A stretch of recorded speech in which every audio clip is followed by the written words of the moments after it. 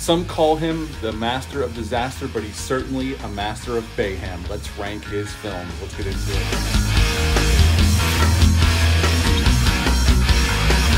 Welcome back to the channel. Hope you're all doing well out there. And today we're going to rank Michael Bay's films. But before we get into it, like, comment, and subscribe. Join me here. I really would appreciate that. Yes, we're going to rank all 15 films in Michael Bay's filmography. I saw Ambulance the other night. I dropped my out of the theater reaction on Wednesday, and I figured, what the hell, let's rank all of his films. And we're going to start off with number 15, Transformers 2, Revenge of the Fallen. Now, this was a rushed production. I will give Michael Bay that. They were trying to beat the writer's strike. They went into production without a finished script, and they made a lot of stuff up on set. But this is a bloated mess of the film narrative-wise. There's a lot of unnecessary gobbledygook thrown in here with mythology and all this crap. It's not a very good film. Now, I can sit down and enjoy the action scenes. I think Shia LaBeouf is still very charismatic here. Megan Fox is, I think, better in this one than she is in the first film. Like, she might have took some acting lessons. I don't know. And all the other characters are fine. I don't think there's too many characters, but all the other actors are fine here for what they're given to do. I think John Turturro's character is even more a little over the top in this one than he was in the first one. And I love John Turturro, but again, they bring him back again. He's fine. It's just bloated, overblown mess of a film with some cool action scenes. I'll give Michael Bay that. It's to that by the point that Transformers 2 came around, Michael Bay this was secondhand to him. He could film a cool action scene in his sleep almost, and there's certainly some really cool visuals here and some cool action scenes, but this is by far his worst film. So yes, at number 15, Transformers Revenge of the Fallen. At number 14, another Transformers film, Transformers 5, The Last Night. Now, just to be upfront about this, I am an unapologetic Michael Bay fan. I've said this many times over the last couple weeks. Now, even his worst films, I can watch.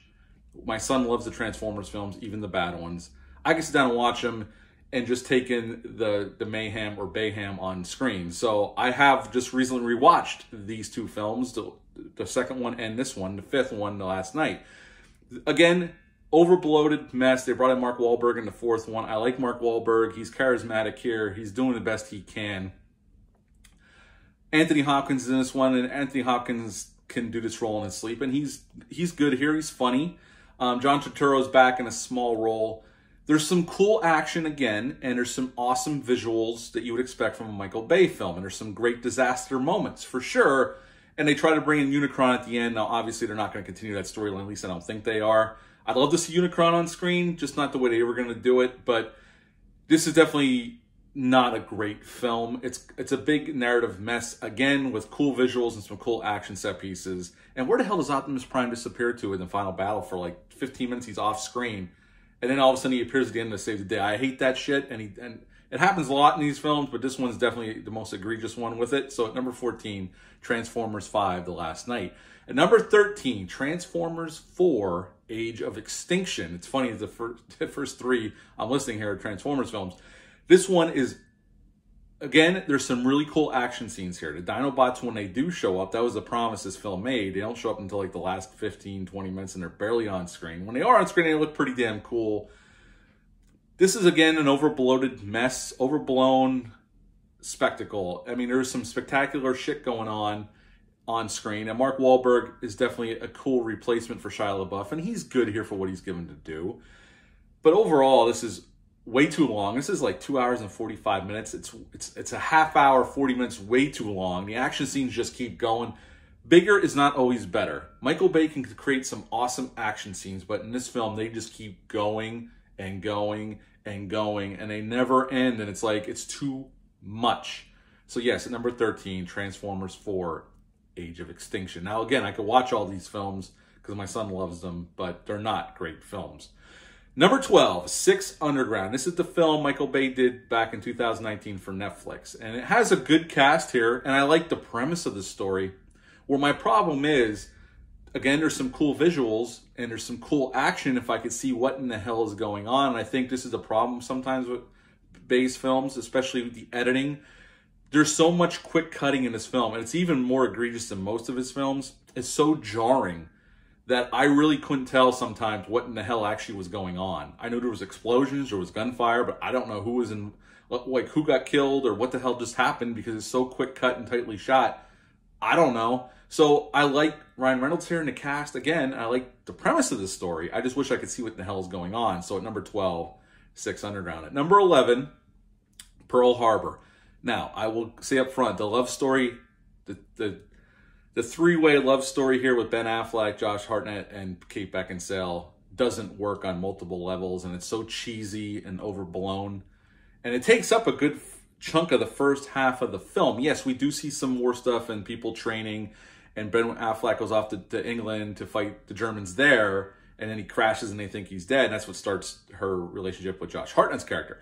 All the leads here are good. I like Kate Beckinsale as an actress. I think she's good here. I think Ben Affleck and Josh Hartnett have really good chemistry, but the love story sucks the life out of the first half of this film. Then you get to the Battle of Pearl Harbor, the bombing of Pearl Harbor, and it's shot spectacularly. I will contend this has some of the best war scenes ever filmed, and he filmed a lot of it for real. Shorter CGI involved, but it's one of the biggest explosions ever put on screen in Pearl Harbor when the bombing happens. It's spectacular, and it's exciting, and it's well shot and well staged. I absolutely love that part of it. And then we get the third act where they do the Doolittle raid, which seems like a tacked on sequence. Like, I know why it's there, but still, the second, from when the bombing of Pearl Harbor through the end, I really, really like this movie. It's well done. It's the love triangle that sucks it down, but I can still watch this film and have a hell of a good time with it and laugh at the love story part. But the battle scenes are spectacular. So at number 11, Pearl Harbor. At number 10, Transformers 3, Dark of the Moon. Now, this flip-flops with the first one for my favorite Transformers film. I actually really like this film. Yes, again, it's overblown, but the action is really spectacular. It's probably the best action in the Transformer out of all 5 Transformers films. I really do think it is. It's well staged. I think it's really big and spectacular, and I like Shia LaBeouf again here, back again. And the other, again, the cast is too big. There's too many characters, but at the end of the day, I really like Transformers Dark of the Moon. So at number 10, Transformers 3, Dark of the Moon. Number 9, the original Transformers. I think this has the best story out of all the Transformers films, and at its core, it's about a boy getting his car, and it's a relationship between Bumblebee and Shia LaBeouf's character, Sam. And I think that really works, and I liked that. When I first saw it, I didn't love it when I saw this back in the summer of 2007. I was living in California at the time. I didn't care for it. I actually was pissed at this movie. I had to go see it again to think that I missed something because all my friends were raving about it. It took me a little bit of time to get here, but I do think the first Transformers film is pretty damn good. So yeah, at number 9, the original Transformers. At number 8, the film I just saw the other night, Ambulance. If you haven't seen it yet, and judging by the box office, you haven't. If it's still in the theaters, I suggest it's a pretty cool theatrical experience. I think it's about 20 minutes too long. And this is a theme with some of the Bay films that they should be cut down a little bit, because there's definitely points in this film you can see that things could have been cut out. But at the end of the day, it's still a really good action thrill ride. And the cast is great here. And Bay gives us some of his best chase scenes in a long time.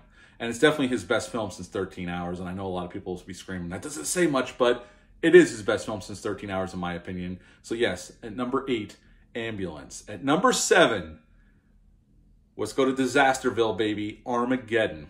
Armageddon is just so much fun. Yes, it's cheesy. It's over the top. A lot of this shit doesn't make a hell of a lot of sense, but it has a great cast, has some great effects for its time. You got to give it props for when it was made.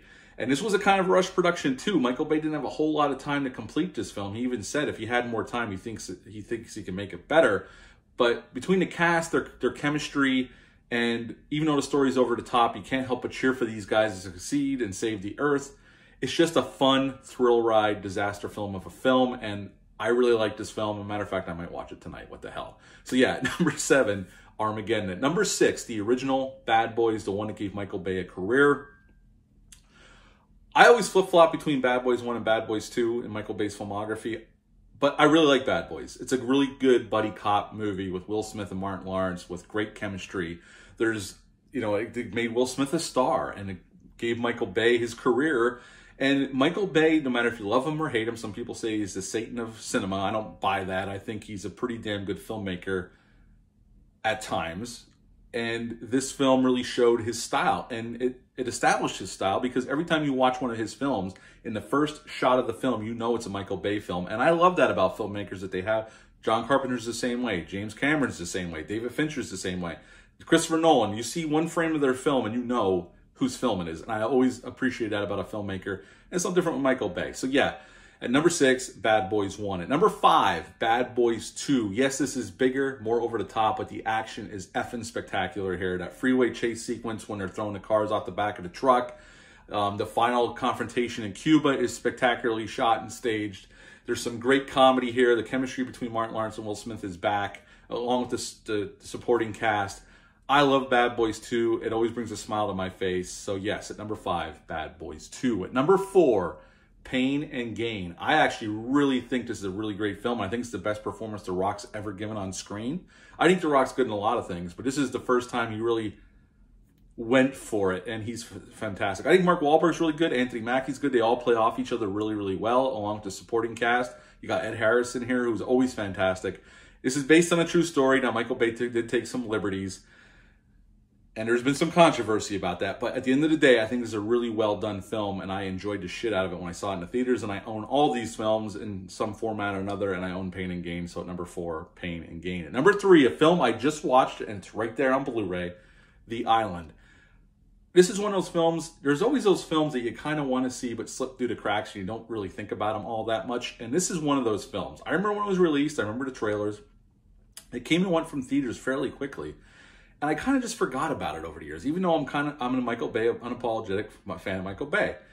So when I sat down and watched this about a month ago, I thoroughly loved it. I mean, it's not perfect, but I really think it's a strong sci-fi action movie. Now, there's an argument to be made once we get out of the facility, it turns into a standard Michael Bay film, but I was there for it, baby.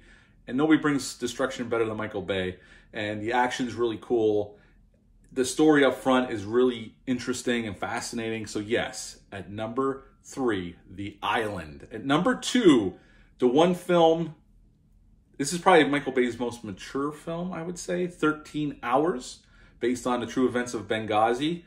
And Michael Bay does a smart thing here. Because it would have been easy to get bogged down in the politics of it. Because at the time when this film was made, there was a lot of politics around it. No matter what side you lean on, there was a lot of politics surrounding it. But at the end of the day, people died there, and there was these men that fought off these guys that were trying to siege this compound. And they successfully held them off, although, again, sadly, people died. And I think Michael Bay did a nice job of bringing that to the big screen. It was a lower budgeted film compared to what he's used to with the Transformers films. He had the real guys on set to give him advice and tell him how things actually went down. I read the book. I've seen interviews with the guys that were there. I think Michael Bay captured the essence of it. Obviously, I'm sure liberties were taken, and from what I read, there was. But I think at the end of the day, this is a really good war film. So at number 2, 13 Hours. At number 1, it's fairly obvious because it's right there next to Bad Boys, is his second feature film, The Rock. What to say about The Rock? Besides the fact I think it's one of the best action films in the 90s, if not the best action film in the 90s, between the cast, Sean Connery, Nick Cage, Ed Harris, you got John C. McGinley down the line, Michael Biehn, you have all these great character actors, William Forsythe, a great cast, a great script. Yes, there's some over-the-top moments, but they know just when to pull back to keep it kind of realistic. And Ed Harris isn't your typical bad guy. He's not this mustache-twirling villain. He's not just pure evil. He actually thinks he's doing this for the right reasons, even though we all know the way he's going about it is the wrong way.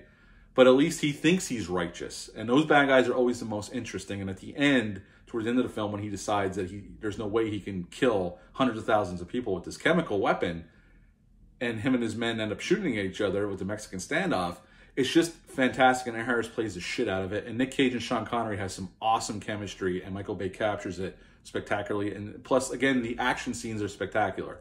Again, I love The Rock. It's a great action film. If you've never seen it, check it out.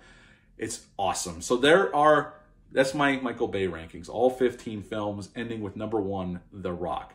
What is your favorite Michael Bay film? Leave a comment down below. Let me know. Hit the thumbs up, hit the subscribe button, share this video. I would appreciate that. I'll be back soon with Mr. Majestic and the first of the AVP films. But until then, bye.